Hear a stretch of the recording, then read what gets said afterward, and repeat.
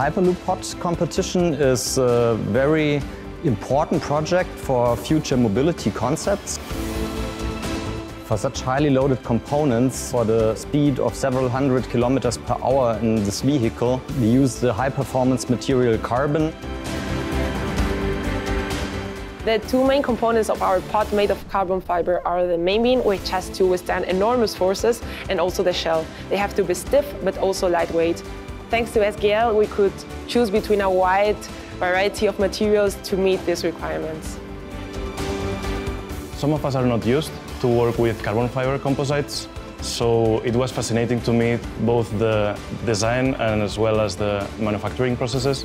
What was also really nice about the material we got from SGL is that it was really easy to work with it and place all the composites inside of the mold, keeping at all time the fishbone pattern that we expected in our design. We are really happy with the result.